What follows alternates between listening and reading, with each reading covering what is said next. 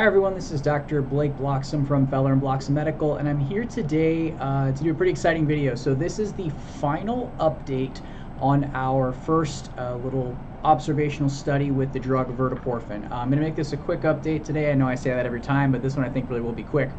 So if you're watching this video and you have no idea what I'm talking about, do not start here. I'm going to put links to all the other Verteporfin videos in the description of this video. Watch those ones first so it makes sense. If you are here to watch hair transplant videos and you have no idea what I'm talking about, I'm going to speak a little bit about the end, a little bit about that at the end as well. But for now, let's jump into this final update. So for those of you who have been following the little trial here, you'll know that initially I had 3 patients that enrolled, and we did slightly different things with their donor area, with different doses of Verteporfin, different applications of Verteporfin, etc. And 2 of the patients I was able to get pretty good follow-up on, and the 3rd patient, who is a great guy, ended up, after we did his procedure, sort of moving to a new level in his job. And he has a very cool kind of classified position, and he was moved to an area where communication just wasn't possible. We'll leave it at that. And barely heard back from him. It was really hard to communicate, and after I did the last update, I had mentioned this. I said, I waited, I totally understand, but we weren't able to get him in for this last update. Hopefully we will in the future. And lo and behold, like 2 weeks after I put that up, he said, hey, and sent me a single picture. So I only have 1 picture and just a few quick text messages before he had to go back and do his thing. But I want to get into that now. So this last patient, I think, was a very cool application of Verteporfin, a very cool potential thing we were testing here, because remember that Verteporfin, in regard to hair surgery, we're not only looking at its ability to kind of regenerate things, but we're also looking at how it can affect scarring. That's sort of initially what the drug was being looked for in this instance. Now this patient that I tested it on was what we call a hypertrophic scar. So he is a guy that just naturally heals wider. You get, if you do FUT surgeries, or even FUE surgeries, but if you do a lot of FUT surgeries, you get maybe a couple of these a year, where they're guys where you can do everything, to the letter, do a multiple layer closure, do everything beautiful, and these guys just heal wider. It's just their physiology. And when I get these guys, what I typically tell them is, look, this is physiology. Let's not cut it out and close it again, because that's often what they want to do, is they say, let's just excise this, close it again, see if it heals better. And in some instances that is a good approach. In other instances, like these naturally hypertrophic scars, it's not a good approach. We want to do other things like putting grafts into the scar, doing that maybe plus some scalp micropigmentation, things like that. So if this patient who had had prior FUT surgery came to me and said, hey, will you cut the scar out and close it again? I'll pay whatever you want. I would say no. And I would say this because it would heal up the same way. There's nothing I could do. There's nothing Dr. Feller could do, Dr. Lindsay could do, anybody could do, in my humble opinion. I'm not saying I'm the best in the world, but I'm just saying there's nothing that anybody could have done to change this patient's outcome when it comes to cutting out and closing. And I see this a lot. I see patients that have a procedure done at a hair transplant doctor's office. They're not pleased with the scar. They go to different hair doctors. A lot of times they go to plastic surgeons specifically, and they say, that other guy doesn't know what he was doing. I can cut it out, I can put all these different layers, and I can make it heal better. And I tell these patients, you're more than welcome to try that, but my guess is that it's going to heal up the same. And lo and behold, it almost always does. There are some instances where you can, make a scar like this smaller, but if it's someone who just heals, with a large scar all the way around, if it's someone where they have a history of scarring like this, it's just their physiology. There's not a lot you could do. So this patient came to me because he wanted to do more work, he wanted to get more grafts, and he also wanted to try to revise his prior scar. And normally I would have said, forget revising the prior scar. We can get out more grafts with strip, but that scar is going to heal up the same. So maybe FUE, maybe we just sort of accept the scar and work on it later. The only reason that I did sort of an excision and closure with this patient is because we were going to do this Verteporfin treatment. So what I did with this gentleman is he had a scar basically just in the back. So we took basically strip to get grafts, do a little bit more on the top from each side without treating with Verteporfin. Then I cut out sections in the back, and I left little what we call scar bridges in between. But we took out sections in the back, and we treated these different sections with Verteporfin, with different concentrations, different dosages or volumes of Verteporfin, and saw what happened. So what I'm going to show now is the 12 months, so the 1-year update of one segment of this patient's scar.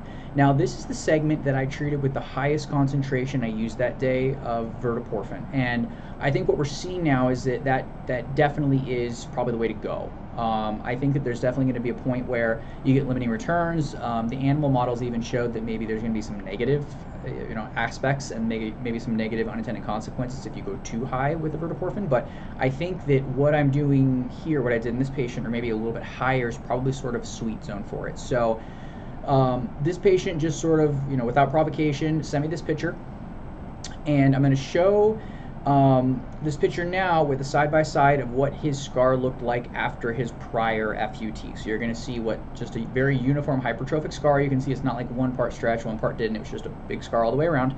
And I'm going to show it next to the verteporfin revised segment at 12 months. Now, I think that if I showed the revised 12-month scar without any sort of explanation, people would say, it's a scar. It's maybe not even a great strip scar, but it's a scar. But I think when you put it in context, and when we sort of, remind the viewer here that without verteporfin, I never would have even attempted to do this patient's revision this way because it would have healed up the same. I think it's pretty impressive. So let's jump into that now. So what we see here, so the image on the left is the patient's scar prior to our surgery here. And as you can see, it's a hypertrophic scar. There's no two ways about it. I would say that scar is probably about 1 centimeter. You can see that it is all that very, very kind of desolate, hard, avascular, almost like dead scar tissue. On the other side, on the right, is the 12-month revision with the verteporfin. And keep in mind that I didn't do, any sort of trichophytic closure here. I didn't do any sort of deep sutures or anything like that, because I purposefully wanted this to be as unbiased and, remove as many confounding variables as we could. So with that image on the right is just 12 months. I just excised a portion, injected the highest concentration of verteporfin, and used staples to staple it closed, and that's how we healed up. So as we're looking at this here, I think this is pretty dramatic just in and of itself. I'm not saying that, we haven't seen images of scar revisions online that work this well. What I will say is that I don't think there's any way anybody possibly could have gotten this result without adding in verteporfin. My sincere belief, and I'll kind of back this up in a moment, my sincere belief is that if we would have gone in, excised that, used 2 layers of deep sutures underneath and sutures or staples on the surface, done a trichophytic closure, I still think it would have healed up wide. I just think that's that patient's physiology. But with the verteporfin, what we see here is a very different story. We see again this scar that's kind of amorphic. It doesn't have this very, very big, what we call like a hairless defect. It's just very symmetric and obvious kind of in your face. This is more of kind of like an amorphic shape to it. There's also a mixture of what looks more like kind of healthy skin tissue, particularly the stuff you can kind of see at the bottom there. There's that darker kind of healthy skin tissue mixed with fibrotic tissue, and there also seems to be some activity growing in it. It's hard to say whether those follicles are new follicles coming from the center of it, whether they're kind of coming from the periphery, but I mean, when you compare it to the other one, you can see that this looks much more alive. There's much more happening here. This is a different story. So we're gonna go into like kind of like a close-up here where you can just see it. This is the exact same shot, just a little bit closer. So again, a little bit more of what I was referring to. And finally here, just sort of an analysis of what I've been explaining here. Few last things here. When the patient sent me the 12-month update, he also just kind of gave me some commentary about what was been going on, and he said that one of the most surprising things to him is the way that it feels back there. He said prior to this, when he would reach back there, he could obviously find that scar in a second. It felt odd to him. It felt kind of like a non-living scar tissue part of him that just felt off. And he also said that he could feel it was very thickened. When he reaches back there and he says he touches the verteporfin area, the verteporfin treated area, he said it's much harder to find. He also said that it feels thinner, and he said it moves and it kind of palpates like normal skin, which is very interesting because I think that that's sort of what we see there, is there's sort of this mixture of normal tissue. So, this is the kind of the final update of our first round of verteporfin. So I will do more videos on this. We'll kind of go into greater detail, and again, I'll get into this in a moment. But I think just sort of wrapping up this study, what we saw was that the higher concentrations of verteporfin did better. I think there's a few concentrations that we tried that it just wasn't enough. I think the higher concentration, probably about where I did it here, maybe a little bit higher, is likely going to do the most. And I also think that it's pretty safe to say that Verteporfin is doing something. You know, this was our kind of first try at it, so I think it was very unlikely that we were going to get it perfect and knock it out of the park on the first round.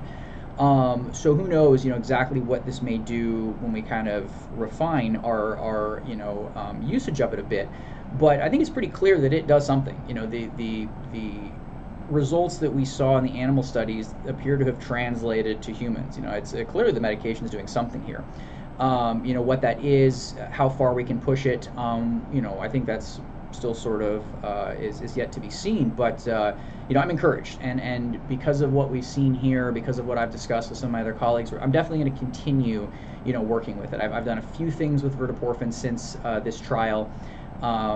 And we're kind of working on ways to get the medication and make it a little bit more accessible to patients so we can do more of these little observational studies here. But this was the conclusion of that. So a few things. So like I'd mentioned earlier in the video, you know, if you are here wondering where my wet comb through hair transplant results are, you know, rest assured it's going to be back to business as usual after this video. I'll get back to just more of kind of the hair transplant stuff. And what I also want to announce is that I'm going to work on a second channel here. And I'm going to put a link to that channel probably up here and definitely in the description of the video. And what I want to do on that channel, it's just going to be like a hair science channel. You know, it's going to discuss things more like Verteporfin, you know, other sort of futuristic treatments, medication, stuff that's not quite as you know, specifically related to surgery. I want to keep this channel, you know, our surgical practice channel, very focused on the hair transplants. So that other channel I can kind of, you know, veer off a little bit and talk about stuff that I'm very passionate about. I find the science of you know, hair loss, hair restoration fascinating. I think that probably comes across in the videos that I'm a bit of a hair nerd. So that channel is going to be just kind of a cool, interesting one. You know, it's going to be a little bit more casual and sort of discussing kind of a broader array of topics, but all related to hair, hair loss, hair restoration. So it's going to be called Medical Hair Sciences, and again, I'll include some information about it here. And one of the videos I'm going to do there is going to be, you know, sort of where we are now with Verteporfin, what we've seen, and where we're kind of going to go with it. So if that sort of stuff sounds interesting, please subscribe to that channel. Please look out for that. If you're here for the hair transplants, I'm going to keep working on the, you know, hair transplant related videos, the result videos here. But in conclusion, you know, this is now sort of the wrap up of our Verteporfin study, and thank you to everyone who has sort of watched the entire time. Thank you very much to my patients that participated in it. Thank you very much to all the colleagues who have helped me out. You know, this has been very exciting, this has been very fun, and I'm, you know, eager to do more with it. So thank you guys specifically for watching this video. Thank you for subscribing to the channel. I am Dr. Blake Bloxham, and I will see you in the next one.